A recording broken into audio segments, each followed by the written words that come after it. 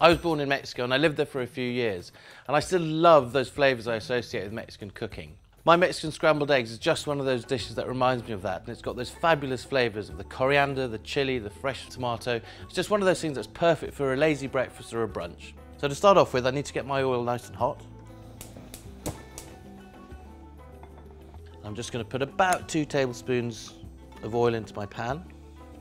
Now while that oil's heating up, I'm going to crack my eggs into a bowl because I want to add them all at the same time. So, there we go. Oil's lovely and hot. In with the onion. Now we're not going to cook these for too long. What we're trying to do is just cook them down a little bit, just to build that sweetness up a tiny, tiny amount, but you still want there to be a little bit of crunch still in there.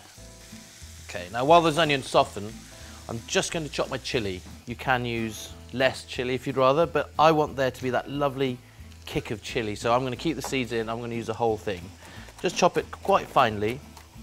If I was feeling exceptionally brave, I'd probably add 2 chilies, but I think one will be plenty for now. So they've started to soften. Onions are just where we want them, so it's going to go in with the eggs, straight in.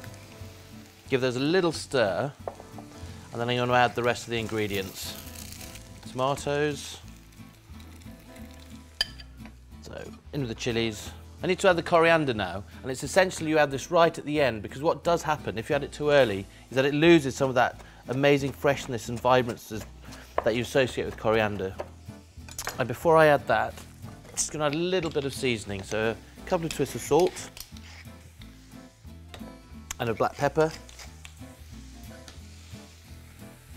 Stir that through, and finally our gorgeous coriander just scattered over the top.